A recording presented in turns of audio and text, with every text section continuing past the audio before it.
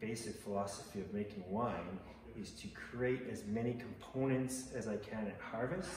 So when it comes time to blending, I have just more components to choose from and play with. And that's where the artistic comes in.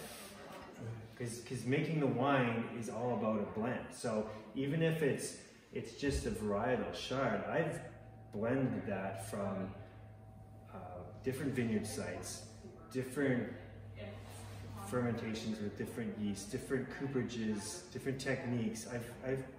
My harvest is very complex, making a lot more work for myself because it makes my job easier come blending time. And that's what I see as the key.